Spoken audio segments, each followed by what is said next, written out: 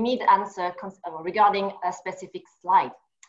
So we are very pleased today to welcome Dr. Angelo Troedhan, who kindly accepted our invitation to talk about the bone, its physiology, its morphology, and about GBR. Dr. Troedhan is specialized in cranio-maxillofacial surgery, oral surgery, and dentistry, and he is currently the president of the International Academy of Ultrasound Surgery and the head of the Center for Facial Aesthetics in Vienna, Austria. So, Dr. Troedhan, thank you very much for being with us today. And as we are very eager to listen to your lecture, I will, without further ado, hand it over to you. Thank you. Thank you, dear Rachel, for this nice introduction of my person. First of all, I welcome everybody to this webinar, and it's going to be a very, very compact webinar on basics in bone morphology, physiology, and GBR. And I had the great honor to meet the inventor of this fantastic bone graft material we will be speaking today. It's Dr. Kurt Ruffieux from Switzerland. And this is why I'm also, since 2007, in the advisory board and in the biomaterial experts group that tries to still improve this material in the course of time. So, but first, before we start in the specific issues, I just want to remind you that, of course, especially in biology, we are the result of millions of years of evolution. And what you can see here is simply the fact that form follows function. What does this mean? The reason why we have teeth is simply that we need to eat. Of course, as humans, we need also to speak, we need it for pronunciation, but basically teeth were made just to eat and to gnaw on all types of food material and to digest it. So, I told you before, form follows function. You always have to ask yourself, why does a certain face looks as it looks? For instance, why do cats or the predator monkeys have such a long jaw?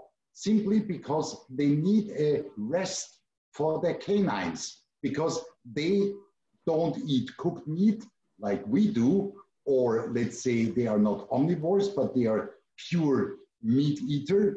And this is why they need a very, very strong and very long bone for the roots to be anchored to the bone, to be able to bite into their victims and then to tear them apart. In the course of evolution, of course, here you see the chimpanzee. Of course, the chimpanzees are multivores. That means they eat also berries, nuts, etc., etc. They don't live on meat anymore. So this is why the entire mid-face got atrophic. Of course, this doesn't count for the shark, but this is a different story. So the take-home message from this very, very short introductory is simply, why do we have a certain aspect of our skull bones? It's simply to sustain the forces introduced by teeth and in course of the implantology by implants into the best possible biomechanical stable bone. This is the reason why we are here, and this is why we have to understand how bone works, and that not everything is possible with bone. So the next question we have to ask ourselves, simply, what is bone? The answer is very, very simple. The histology of woven bone, which the entire facial skull bone are composed of, it's a composite. It's not a single organ. It's a composite of a basic fabric of collagen fibers. This is the very base of bone, and which are then later on mineralized, that means hardened, by hydroxyapatite. And the microstructure of bone is simply, you have the periosteum, which covers every small trabecula of the woven bone structure and also of the compact bone. Then you have some blood vessels and the periosteum contains the osteoblasts, and they are responsible for mineralizing the bone. This is extremely important to understand. This is why we need so much the periosteum for bone regeneration. So, as a take-home message, the jawbone's basic fabric are collagenous fibers, like in every organ in the human body. Lungs, liver, brain, they all consist basically of collagenous fibers. In case of the bone, these collagenous fibers are mineralized by the periosteum and the endosteum to sustain the bending forces which are introduced into the bone by chewing. That's a simple fact, and this is how evolution made our bones. So the next biological question is, of course, how does bone heal or regenerate? You always see in the bottom the references. So since this lecture will be available for free on our Academy's channel, you can then later on look it up, because these are the most important references that you absolutely should read to understand how bone works. So how do we apply this knowledge in dentistry? Let's take the physiology of an extraction socket healing. We all know when we extract a tooth, we have a certain amount of bleeding. Sometimes it's a little bit more bleeding, sometimes less. In case there is no bleeding at all, we have a necrosis of the adjacent bone in the extraction socket. We call this the so-called dry socket syndrome. What happens? The patient, after extraction, goes home, comes the next day and tells you, I have so much pain here. You take a look inside the oral cavity, you take a look at the extraction site. What you see is something blackish, because there was no hematoma formation because of lack of bleeding, maybe due to overheating of the bone, maybe due to applying too much adrenaline to the site, or maybe the patient has some kind of disturbance in the blood flow in this special area. But what do we need this blood clot for? It's a general medical knowledge. A bone fracture or a bone wound and an extraction socket is a bone wound, because from the standpoint of the bone doesn't make a difference if you extract the tooth or if you have an accidental fracture of the bone. And it does not heal without the initial fracture hematoma. Why do we need the hematoma or the blood clot? Or nowadays we always use, or a lot of times we are going to use PRF, platelet-rich fibrin, is simply because you need the blood clot to attract blood vessels to grow in. Because there is no organ that can regenerate without the application of oxygen, because oxygen is the fuel of healing. And of course, we need oxygen in the brain, we need oxygen in all our organs, but if we have a healing side, we need even more oxygen so that the energy can be delivered to reconstruct the lesion. So in case we have no blood clot, we have no attraction of the blood vessel ingrowth, that means no oxygen to the adjacent bone sites, that means necrosis of the bone, and then the patient will have pain. What we do in these cases is very simple. We do it every day, or hopefully not every day, because it shouldn't happen that often. We just scratch the bone until we provoke a bleeding, and since we have a bleeding, suddenly the pain goes away and the bone can heal.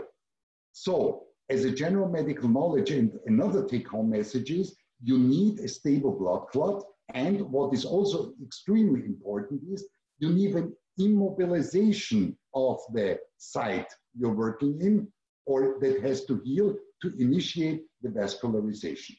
It's very, very simple terms we use every day, but once it comes to bone regeneration or implantology, we unfortunately a lot of times simply forget about these simple facts of bone healing. So another application in dentistry, physiology of extraction socket healing. I try to show you everything on the very, very basic activities we are doing every day. Extracting a tooth, we don't think about it anymore. But we know that after 3 months, after an extraction of a tooth, we want to insert maybe an implant into the site. So what we have in the first step is the hematoma. The hematoma attracts the blood vessels. The blood vessels deliver the oxygen, and then the collagenous fibers start to grow inside the socket. So that means when after some 6 weeks or 8 weeks, you dig into the alveolar, you don't find mineralized bone, but you find collagenous fibers. We call this granulation tissue, but in this case, it's not infected collagenous tissue. It's simply the collagenous basic fiber texture of regenerating bone. And only later on, after about 8 to 12 weeks, slowly this extraction socket will be secondary mineralized. So once again, general medical knowledge and take-home message, the principal base of bone are collagenous fibers. This we always have to keep in mind. A bone wound or a bone fracture does not heal without vascularized callus formation. So this is why after 6 or 8 weeks, when we drill a hole into the bone, mostly we won't find that the extraction site is fully mineralized. We just drill them into collagenous fibers, and this is also dependent on time and on the health state of the patient. Sometimes it takes 6 to 8 weeks until the first mineralization starts. Sometimes it even takes 4 to 5 months until we have fully mineralized bone. Another important aspect, which we unfortunately forget a lot of times, since all our surgeries start with the preparation of the mucoperiosteal flap. And during the preparation, we don't take care about the periosteum. This is the most important tissue because it's the only tissue that delivers the pre-osteoblast and the osteoblast. And these cell structures and these cells are responsible for the mineralization. So maybe if you destroy the periosteum in a site, or the periosteum was already destroyed by a bad inflammation in the site, then of course you will have to wait very long until the bone mineralizes. And sometimes it can happen that you have an extraction site, there is no living periosteum, and then after even half a year, you just dig back into the alveolar and you won't find mineralized tissue, simply collagenous fibers. That means that the periosteum, the activity of the periosteum, which is the mineralization of the bone, didn't take place. So once again, as a big take-home message, if you have no periosteum, you will have no bone mineralization. And if you have no bone mineralization, you will have no bone healing in the sense that the bone can withstand the introduced forces by a freshly inserted implant. And once again, these are the most important references to read, to understand why the periosteum is so important. When we speak about sinus lifting, I always hear, okay, sinus lifting, it's a periost-like membrane or something miraculous. No, there is no bone in the entire human body that is not covered with periosteum, because the periosteum is the prerequisite of the bone. Once you take away the periosteum from a bone structure, then of course the bone will get atrophic within weeks. And just to prove this also, there are a lot of references. The last one is from Professor Berberi in Lebanon. It was proven again and again and again, the sinus membrane is simply periosteum because it's covering the bone of the sinus floor. So another very important take-home message and general medical knowledge, a bone fracture does not heal without remineralization by osteoblasts. And the osteoblasts only derive from the periosteum. So how do we apply now this entire knowledge of the certain steps of bone regeneration in dentistry? Once again, I get back to the physiology of extraction socket healing. So when you extract a tooth, the first and most important part in the healing process is you need a stable blood coagulum. The blood coagulum is responsible for the ingrowth of the blood vessels, The blood vessels then deliver the oxygen for the fibroblasts that start to build up the collagenous fibers, which you can see here. And then only later on, slowly by slowly, from the periosteum and from the endosteum, there will be the remineralization of the collagenous fibers. And at the end, you will find a healed bone, a resistive bone, a mineralized bone where you can insert the implants. And once again, it's always important to take a look from the standpoint of the bone. So we speak about different bone augmentation techniques. This is just an example. This is the horizontal cut through a maxilla. And from the standpoint of the bone, it does make no difference if you do a subperiosteal tunnel technique for lateral appositional bone augmentation, which until now we always did with autologous bone blocks and screws, or if you do a sinus lift, because on the outside towards the oral cavity, you have the periosteum. You lift the periosteum either as a subperiosteal tunnel technique or as a mucoperiosteal flap. Hopefully you don't destroy the periosteum in the course of raising the mucoperiosteal flap, or if you raise the periosteum inside the sinus cavity. And then you just push some bone graft inside, and at the end, it's covered by periosteum. There will be, they call it the vascular ingrowth of blood vessels. The blood vessels deliver the oxygen to the fibroblasts. The fibroblasts cover all the bone graft material with collagenous fibers, and then slowly in the course of time, and the bigger the augmentation site, the longer it takes, this collagenous fiber structure will be mineralized. That means the bone graft material you're inserting, and it doesn't depend if it's autologous bone, because there is nothing miraculous in autologous bone, I will prove to you later on, is simply that all these materials are also integrated like any other implant, because the bone itself, I mean, all these stories about osteoinductivity, osteoconductivity, I mean, they are just words, but actually from the standpoint of the bone, there is a space, a scaffold. This scaffold is filled with something calcified, and in between the granules or the chips of the autologous bone, there is the buildup of the collagenous fiber texture, and then finally at the end, in the course of time, it will be mineralized. That's the whole secret of bone regeneration. It's very simple and very, very easy to understand. So what are the conclusions from this absolute knowledge how bone heals and how bone regenerates? It's very simple.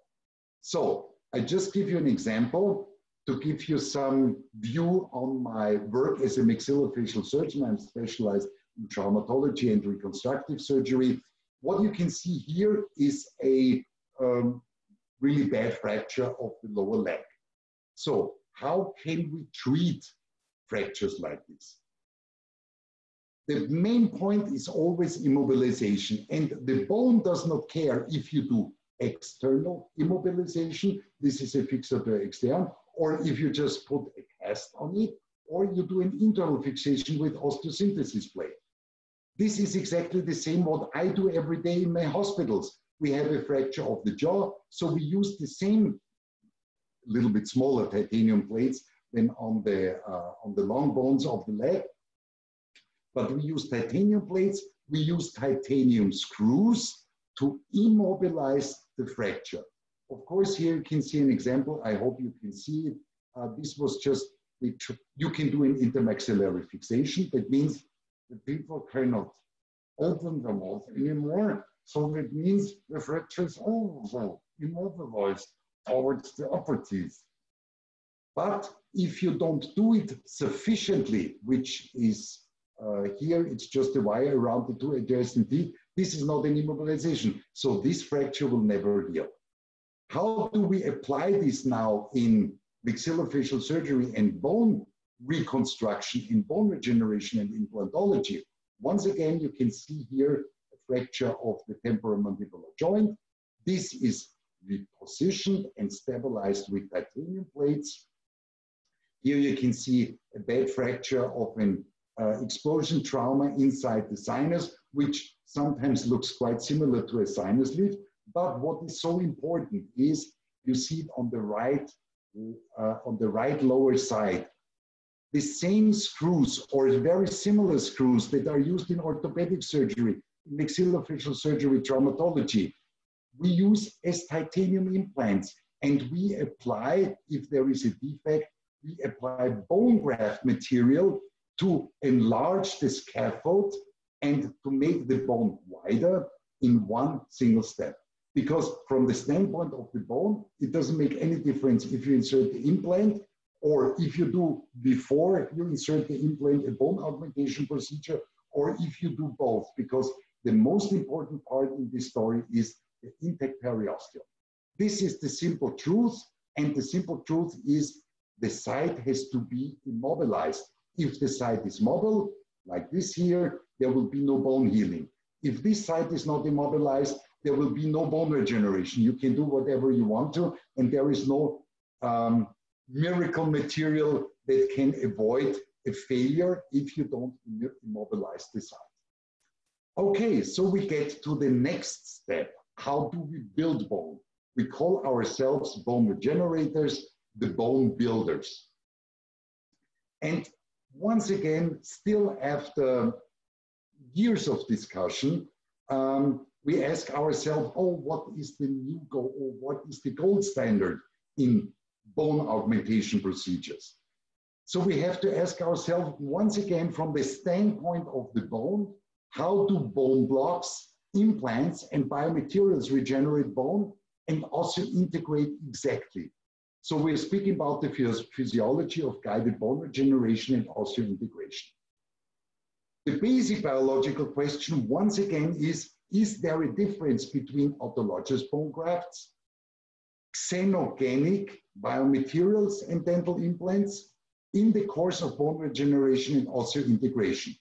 And the answers are evidence-based, 100% clear right now. If we speak about autologous bone block transplants or allografts, the answer is simply no. And it's also very easy to understand.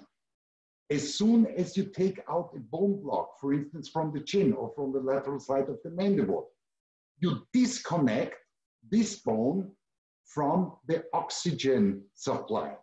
That means, and this is proven here by Spinetto, it's one of the most important references that you should really read and especially look at the slides.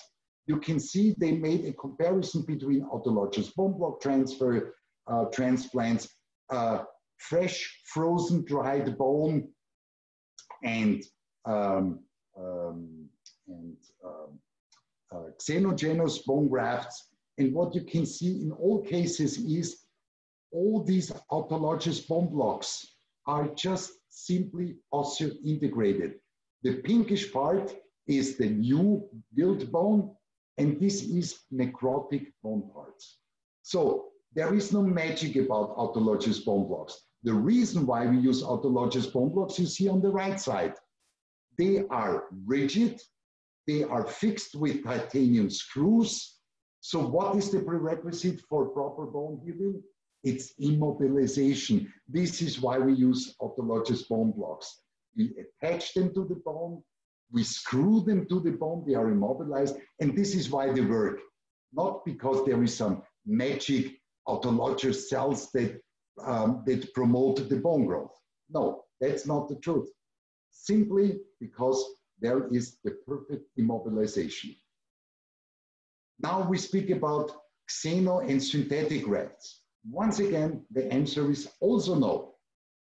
Because what we can see here, we have a experimental setup. It was made by Professor Schwidling in Zurich, was published back in 2013. So they made a comparison.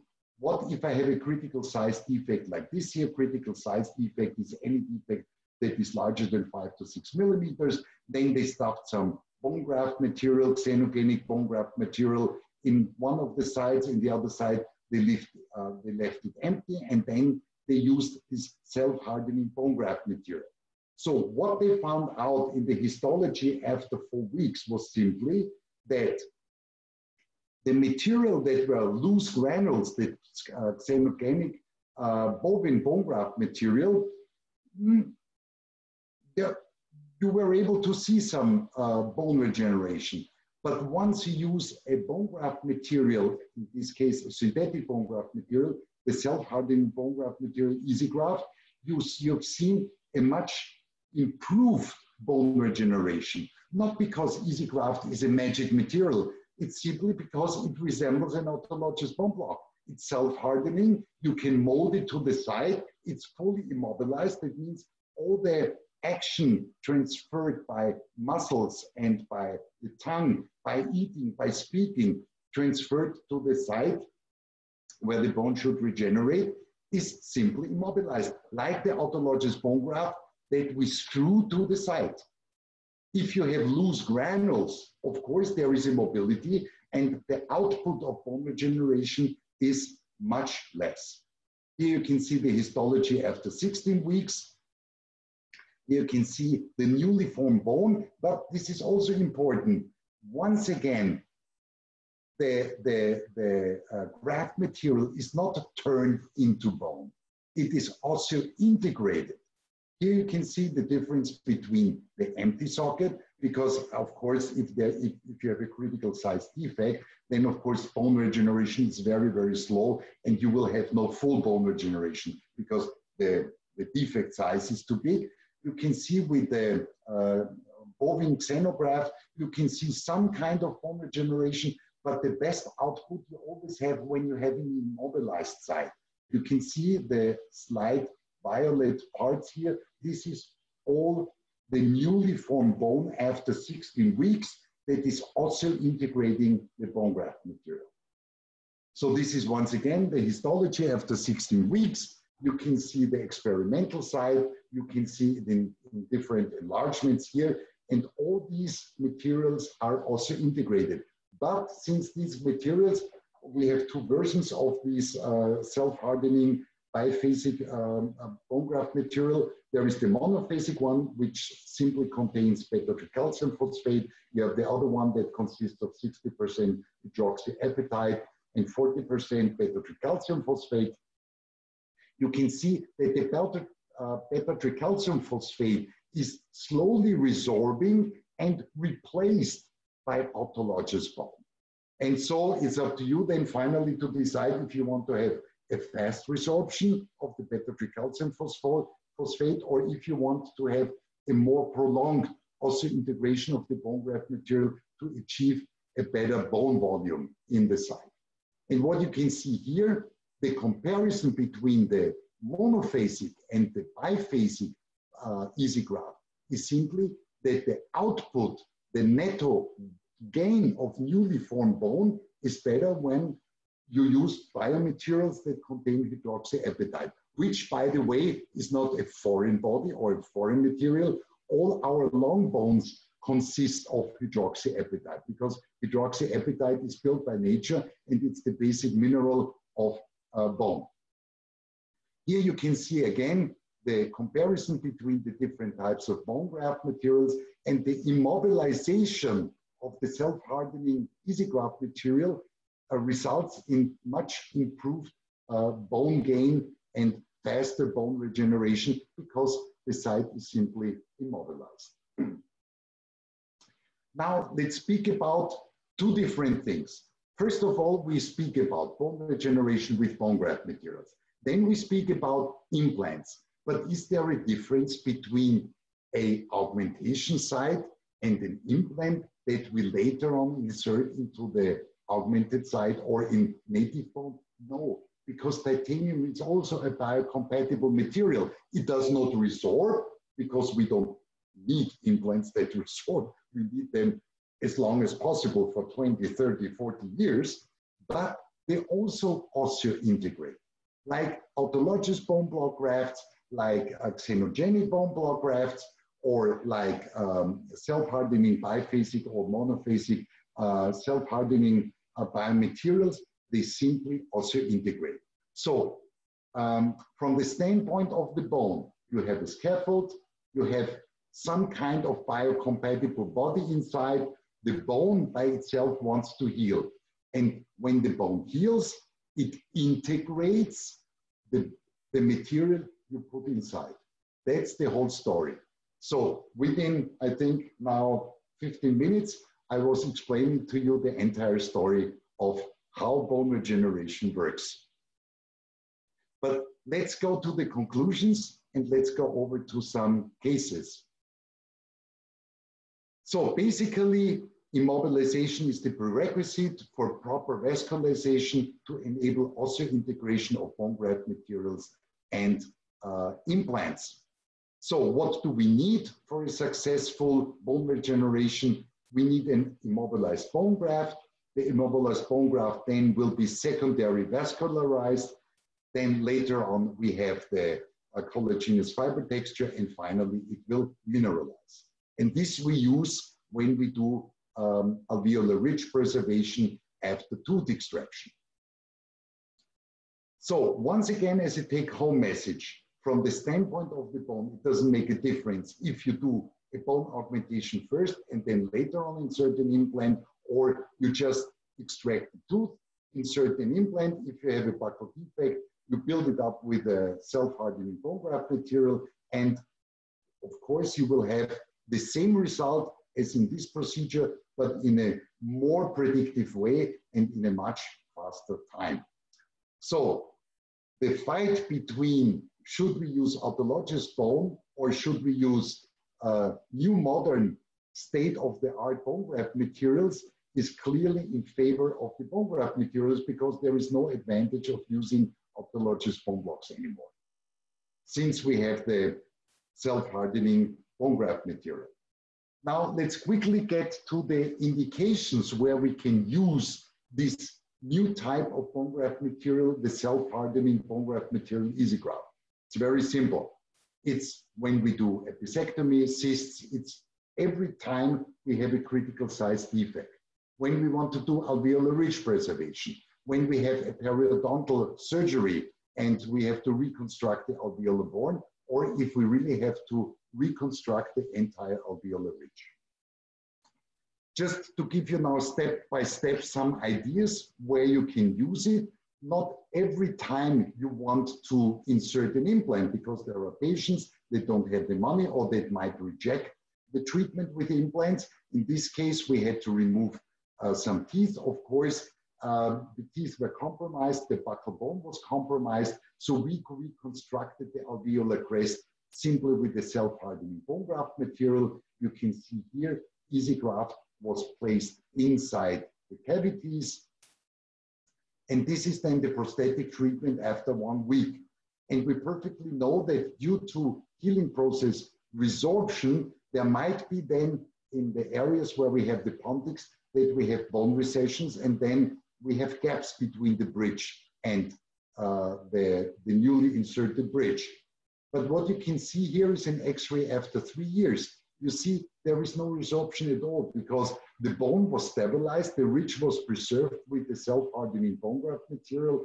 This is the clinical situation after 3 years, no difference to the time when we inserted, and this is an X-ray after 10 years. Once again, you don't see any difference to the original situation. And this is the clinical situation after 10 years. Of course, you can see the patient didn't clean too good, so we have some kind of light gingivitis. Let's get to another example, like periodontal surgery. So what you can see here is a big periodontal defect. The patient, of course, has some periodontal problems, so there is a constant conservative treatment of the periodontitis, but defects like this cannot be treated with conservative methods anymore. So what did we do? We just reconstructed the alveolar crest around this tooth with the self-hardening easygraft. In this case, it was the small granule size. This is the situation 6 weeks after the surgery. This is the situation 6 months after surgery. You can see there is almost no loss in height and width of the bone. And this is the follow-up 2 years after surgery, 4 years after surgery. And this is then the clinical situation of the tooth. And the patient is still happy to still bite with his tooth. And this is then the situation 10 years after surgery. Of course, we have some kind of vertical loss here, but the bone is still stable and the tooth is still stable. So patient is happy with this, and it was a very, very small surgery. So periodontal defect reconstruction. In this case, unfortunately, at the end, the patient rejected to have an implant inserted, but I can show you how you will have to proceed when you do a reconstruction of a periodontal defect like this. So this is the close-up. This is then the clinical situation after the extraction, just picking out the tooth, and the cleaning of the alveolar socket. This is extremely important to have a thorough cleaning. This is then the situation when the defect was reconstructed with easygraft. In most of the cases, I use easygraft crystal. This is then the follow-up directly after surgery. You see a little bit overstuffed here, but 2 weeks after the surgery, of course, it gets to the same level as the adjacent bone. So I personally never overfill the site because I don't have the experience that I can gain more bone compared to the adjacent bone levels. This is then the situation, the clinical situation after 2 weeks. You see, I left it open, there were no sutures, and by secondary epithelialization, the whole site will be covered by itself. And then the follow-up 2 years after surgery and 9 years after surgery, and here the clinical situation 9 years after surgery. Of course, maybe the patient will come back once and then we will get the implant inserted. But in some cases, then finally the patient still opts in for an implant. So we have almost the same situation we experienced in the case before. Pre-surgical situation, the tooth completely loose. So you can see here the close-up of the site. This is then the extraction of the tooth, let's say tooth removal, the cleaning of the adjacent bone, because you cannot call this alveolar anymore, the insertion of easygraft crystal. As I told you, I almost every time use easygraft crystal, and I try it every time. I overfill the site, but at the end, you can see what is left over is exactly in the level of the bone. So I personally can only tell you, I have the experience that overfilling the site with easygraft doesn't result in a higher bone. This is then the clinical situation 2 weeks after surgery. You see the whole site is covered by secondary intention. So once again, no sutures. And this is the clinical situation 4 months after surgery. You see a nice level bone. You still can see the granules because the granules are osseo-integrated. And then, of course, this patient really needed to have the implant very fast. And when you open the site, contrary to autologous bone and contrary to some other bone graft materials, of course, you will still see white granules because these white granules of the easygraft material are osseo-integrated.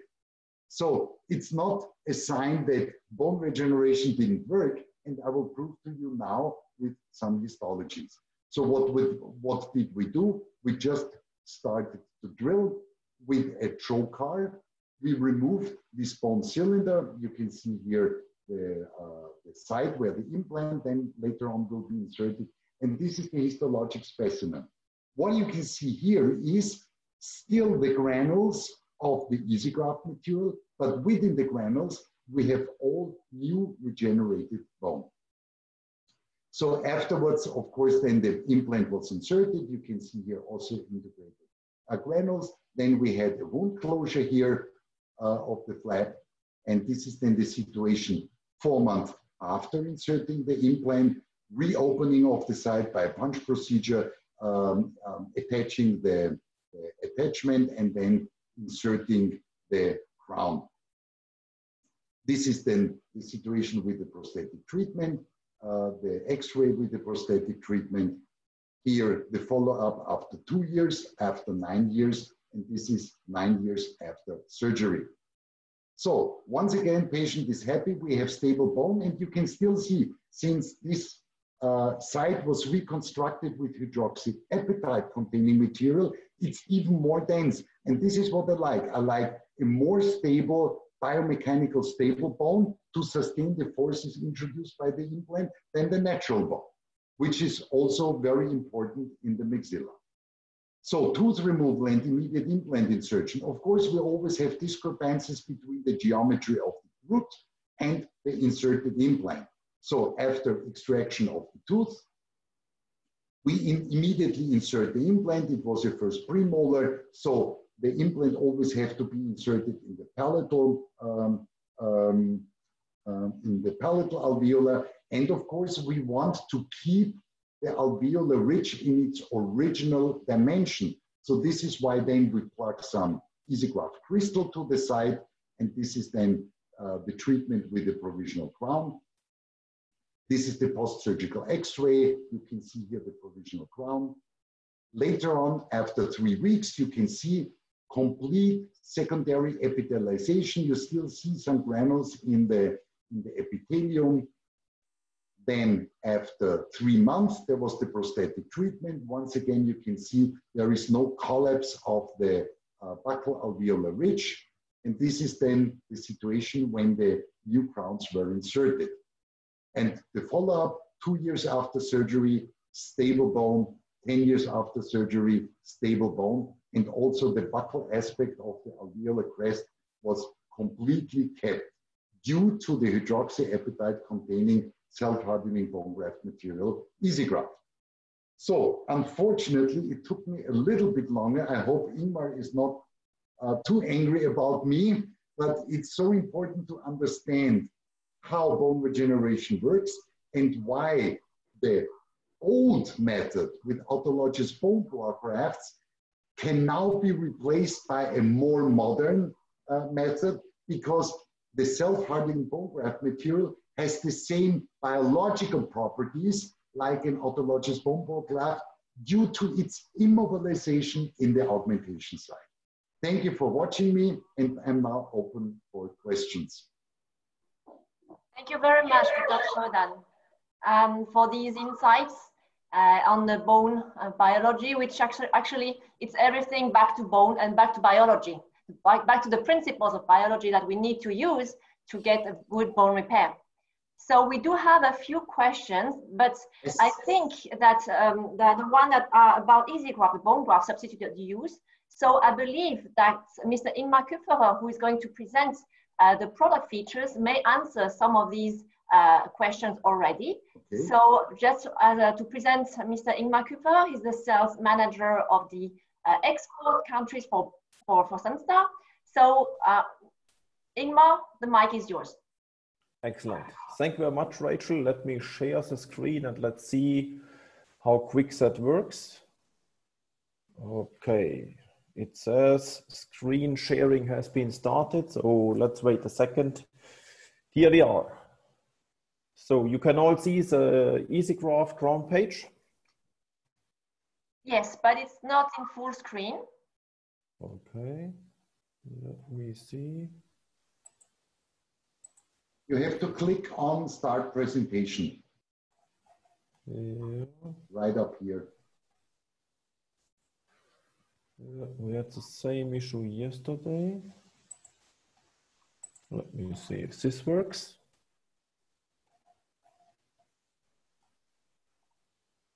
Okay. That's all good now. Opening. It's good now. Excellent. Okay. Let's have a look into easygraft. It's a purely synthetic bone graft, soft from the syringe. It hardens in the defect. What you do see here, this stickiness is reality. We will show you in a second. You have seen some of it already. You apply easygraft directly from the syringe into the defect. It becomes a moldable mass and it hardens in situ in contact with blood within minutes. And that makes it a stable but still highly porous scaffold. So here is an X-ray of an easygraft granule. You have seen the picture already with Dr. Angelo. Here you see the very thin polylactide layer, the PLGA layer. That layer will be activated with a liquid. We call it biolinker. This comes together. The syringe with the bone graft material and the biolinker comes together. You mix the biolinker into the syringe, and this activates the coating, makes it sticky. So as you see here, this is the activated material. And here you see the X-ray of the in situ material, the pictures, the X-ray, and in the X-ray you see the macro porosity. You know that you need some micro porosity as you see it here, and the macro porosity for bone formation. How does it work? You open the syringe from the top, you add the biolinker, you put the plunger on top again, move the plungers forth and back, let's say something around 1 to 3 times.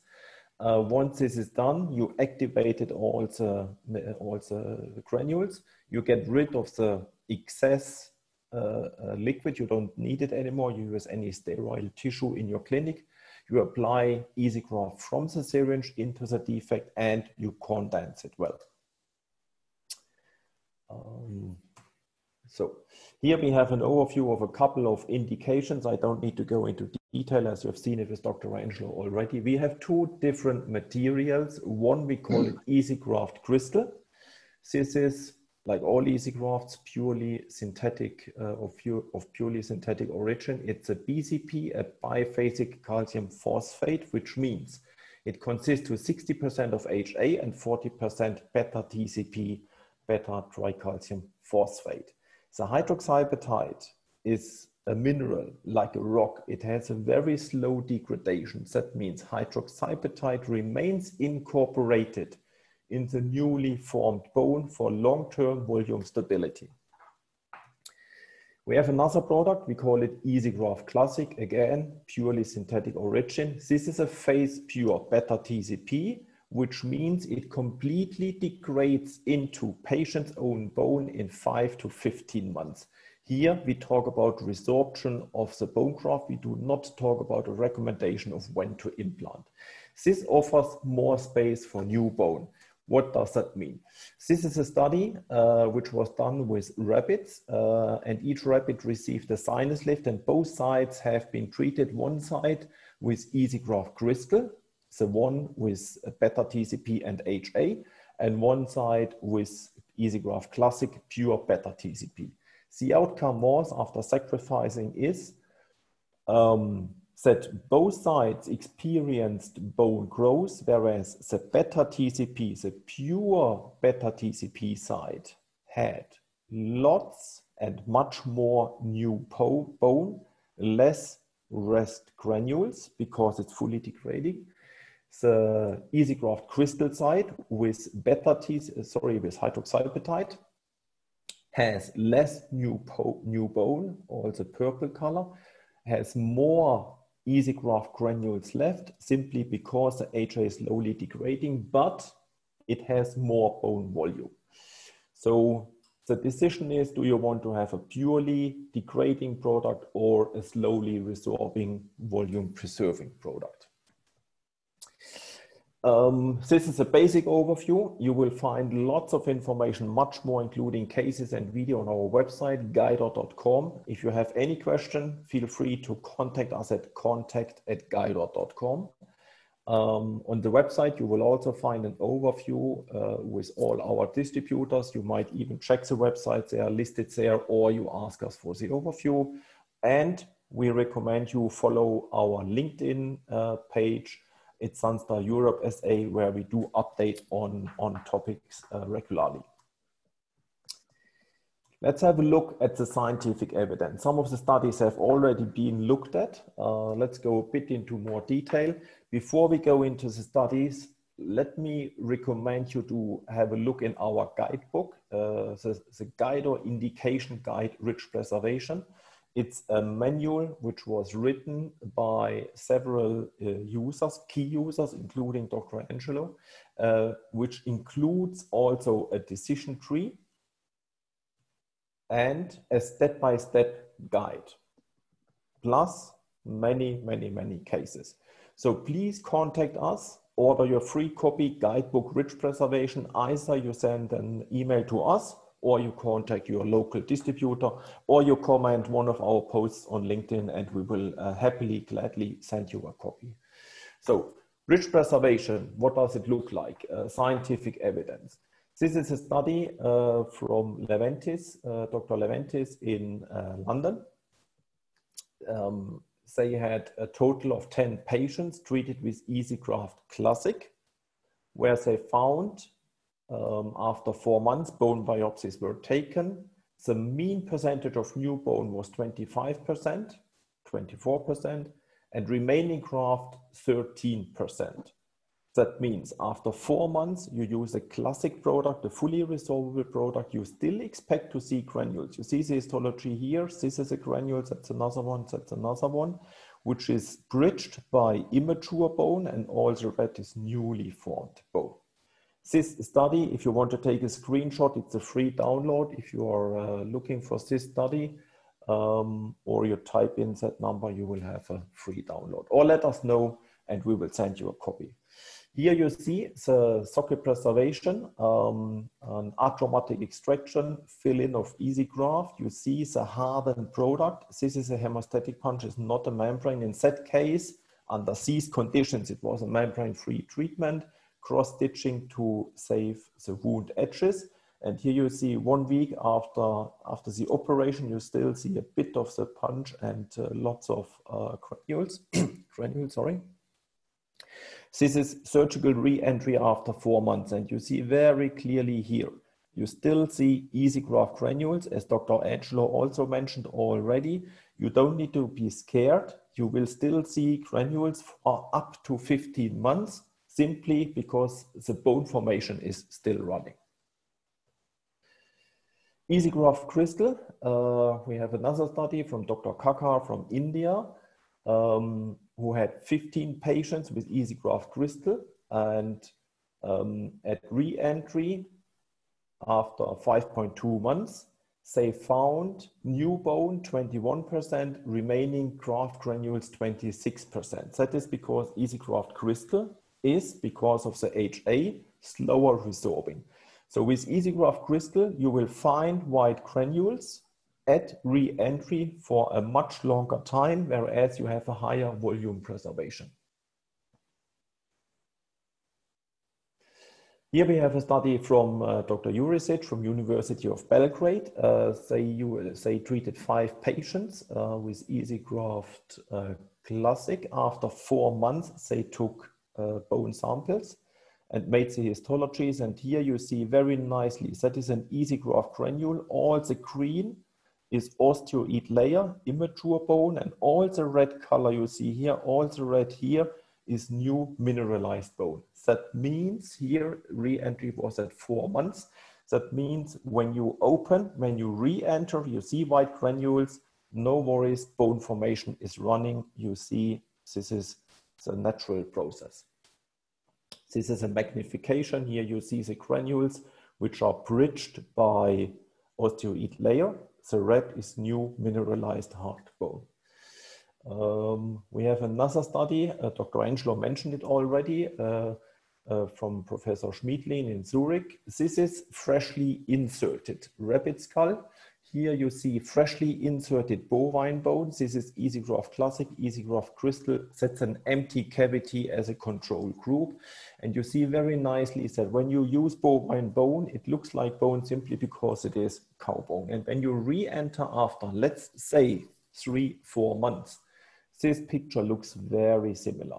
And very often users say, well, when I use bovine bone, I re-enter after 3-4 months, everything I see is bone. And yes, that's correct. Everything you see is bone. This is pretty true. Whereas you cannot identify how much is new patient bone and how much is rest bovine bone. With synthetics, all the synthetics are the same. All the synthetics are white granules. With synthetics, you will always see for a certain period white granules. That's the main visibility difference. No need to be scared, as we have seen with the studies mentioned. The bone formation process is running, and even when you see white granules, no need to be scared.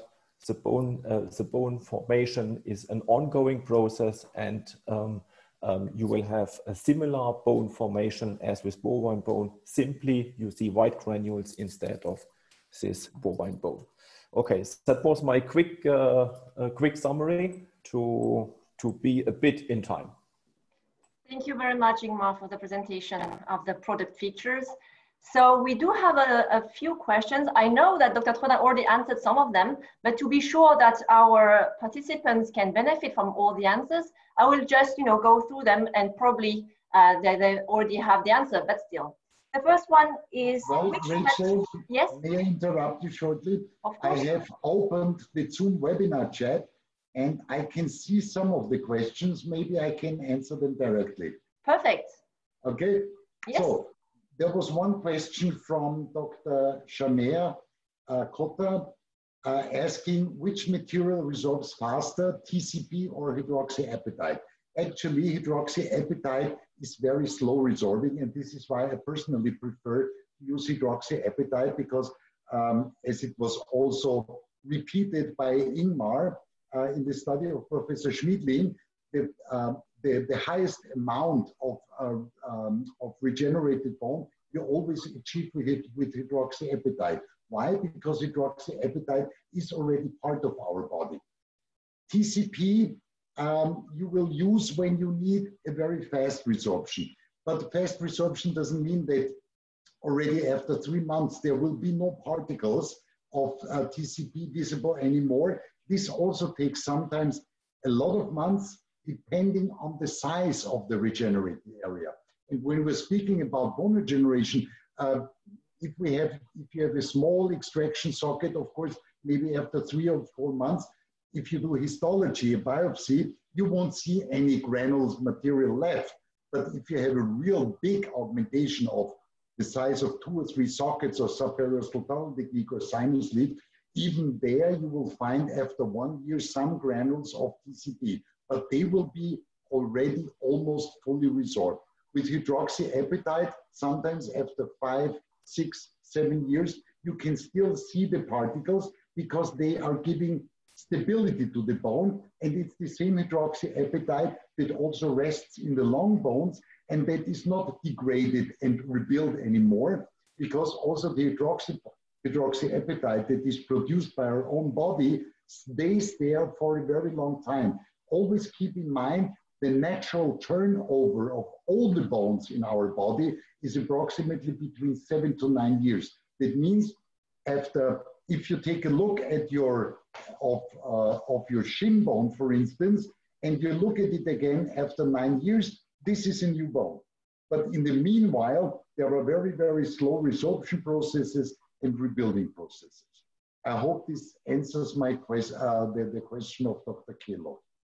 Then the next question I can see here is, does easygraft get replaced by new bone or just gets integrated with bone? And what about the vitality of the grafted area? This was another question of Dr. Koppe. So in the first step, in the first 3 months, the bone graft material is also integrated. In case we use beta TCP, already about 20 to 25% are resorbed and replaced by new bone. In case of hydroxyapatite containing bone graft material, of course, the amount of visible, in histology visible hydroxyapatite granules will be much higher. It will be around, after 3 months, it will be around 90%. But, and this is the important part, and I don't know if Ingmar can provide maybe some of the pictures. I think it was in January this year that Professor Engelke, a very famous maxillofacial surgeon in Germany from the University of Göttingen, answered your question exactly. So what did Professor Engelke do? He just drilled precise holes into the bone in an animal experimental setup, and then he left one of these drill holes open, like the same way in the study of Professor Schmidlin comparing the different bone graft materials, and in the other socket or in the other drill hole, he put easygraft crystal and easygraft classic, beta TCP, etc. And then instead of doing histology, he let it heal for about 3 to 4 months, and then he was drilling into the site again. And instead of doing a histology, he was filming with an endoscope.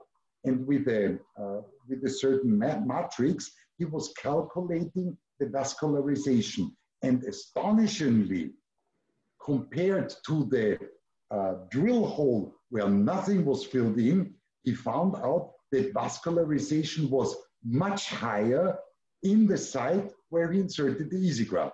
This was very, very astonishing. And if you have a chance, maybe Ingmar or Rachel could provide this publication or some of these pictures to you. It's really fascinating because this is a result we never expected, that we have a higher vascularization of the reconstructed site than if we don't put in anything. So we will have to repeat now this study, maybe in a human study where we have big extraction sockets with defects, and then some of the defects we don't fill in anything, we let it heal by natural procedures, or we fill in easygraft and easygraft crystal, and then after 3 to 4 months, we just do the same what Professor Engel did, and we film it with the endoscope to count the number of blood vessels that are crossing the site. So very astonishing result. It was published, so it should be available online if you do a research on Google Scholar. Maybe it's open access, I don't know. We can definitely see that and provide that. Just Dr. Kello, send us a short email at contact@guido.com, and then we can see what we can provide. Okay, that would be so the other question, Dr. Troedhan, that we have here, and maybe we can just have a short answer because we have already gone beyond time. So can easygraft be used in sinus augmentation? Yes, definitely, because in a lot of cases, we know from literature that in about 20 to 30% of the cases, you will have a puncture or a rupture of the sinus membrane. So not to abort the sinus lift procedure, commonly we use collagenous membranes or polylactic membranes to cover the rupture, and then we push in the granulate bone graft material.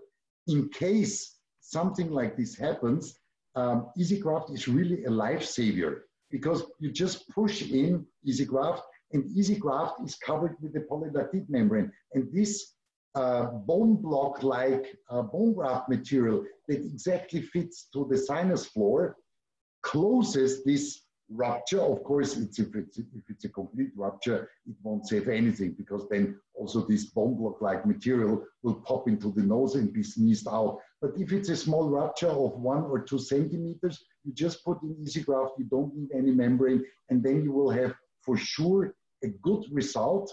Of course, you don't have to overstuff it. In case there is no rupture of the sinus membrane, it's up to you to decide whether you want to take a simple granulate material or if you use easygraft. But the application of easygraft, to tell you the truth, is much more safe because if you put in the granules, you have to stuff them to the palatal side. And sometimes the stuffing is not hard enough. Instead, if you use the syringe and you push in the easygraft, you can be 100% sure that also on the palatal side of the sinus cavity, under the elevated Schneiderian membrane, there will be sufficient amount of bone graft for the bone, for proper bone regeneration and later implant insertion. And there was also one last question, I think it was the last question. What about using a membrane to cover easygraft in damaged extraction sites? Yes. So in case you really have a complete destroyed site. I mean, remember the cases I presented to you, we had the real big periodontal defects. In these cases, I never ever put any membrane because easygraft, by the coverage of the polylactic membrane, has an integrated membrane.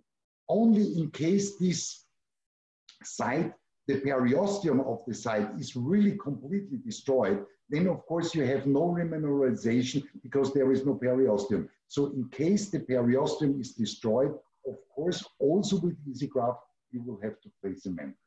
But you can always simply check. The intact periosteum is silvery shining. It looks like a fish belly. If this is not present, then you have no periosteum, you have no pre-osteoblasts that are delivering for mineralization, then you will have to place a membrane. Thank you, Dr. Troedhan, for all these answers. And thank you all for your questions. I think we have answered them all. So it's time for us to close this session because we are a little bit over time, but it was so interesting and all the questions were keeping coming. So thank you very much, everyone. On behalf of Senstar, thank you, Dr. Troedhan, of course, for your time with us.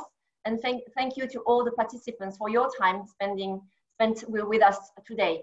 So do not forget that we have 2 upcoming webinars next week with Dr. Luigi Canolo on ridge preservation in the aesthetic area. And then that will be on the July 14th. And on July 21st, we will have the 3rd and last guided webinar on ridge preservation on the keys to success in ridge preservation. So thank you again very much for your time with us. And with that, I will say, I'll see you next week then. Thank you for the moderation, Rachel. And thank you. Thank you, Angelo. Greetings from Austria. Thank you. Goodbye. Bye.